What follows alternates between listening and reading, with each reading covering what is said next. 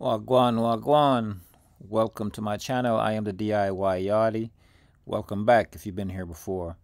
In this video, I am doing a shift cable, a gear shift cable on a 2010 Chevy Impala. And basically what happened is the car is stuck in, well, it's in park right now. But once you start it, you move the shifter, you'll notice it's not moving from park. The shifter is moving like it's supposed to, but it's not moving out of park. So this could be stuck in any gear, reverse, drive, neutral, anything like that could be stuck, would be the same symptom where you won't be able to move. So this is commonly the cause of this issue here, where it connects to the lever on the transmission, it wears out and jumps off or snaps off. Okay, so this is a two-piece cable. This part that connects to the transmission, this is what it looks like, and there is another part that connects to the steering column. But this part that connects to the transmission is actually the bad part, and this is the replacement part here.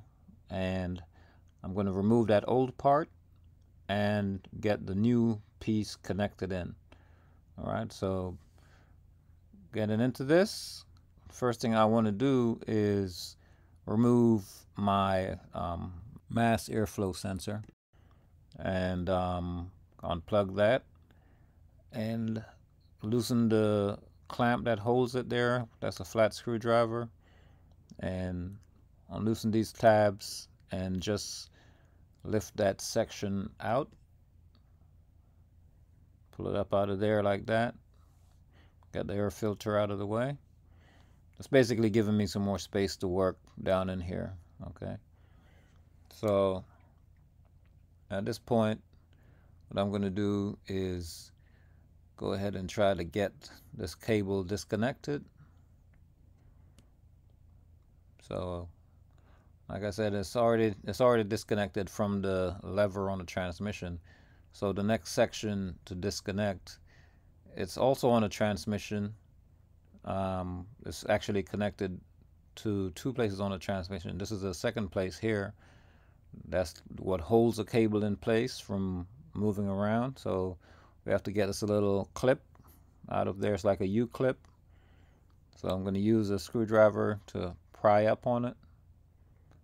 And once I get it up to a certain height, I'm going to get a pair of needle nose pliers and grab it from that point and pull it on out of there. All right, so you just want to raise it up as far as you can get it with the screwdriver, like I'm doing there. And grab my needle nose and lift up on it from this point. You want to take it all the way out. Just grab it and pull up on it, but it's kind of a tight spot to work in, so that's why. That's what it looks like once you get it out. So the next step from here is where that clip came from, where that U-clip came from. It's right in between these two areas here. So basically now that you remove the clip, you can squash this in and remove that cable. Okay, so you have to squash those two clips in and pull the cable out from where it's locked in place at on the transmission. Alright, so I'm going to get this part off from the transmission, and once I get that off of there, then I'll go to the second part of where it's connected. The two pieces are connected. So remember, like I said, this is a two-piece cable. One half is connected to the transmission, the other half is to the steering column. So I'm going to go ahead and get this up from under here.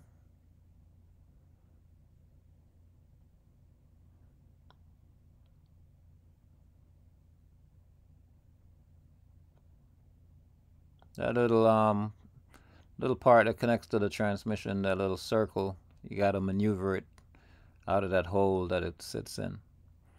Alright, so that's with it up, and this is the replacement cable. So it separates right in this area.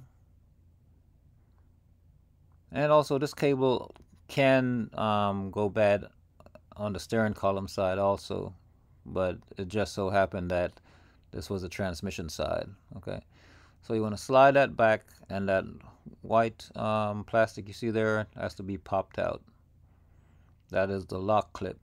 Okay, and it's a good idea to mark this old cable. Mark it right there where you see the springs are, you know, to get a general idea of where you're going to put the new one back.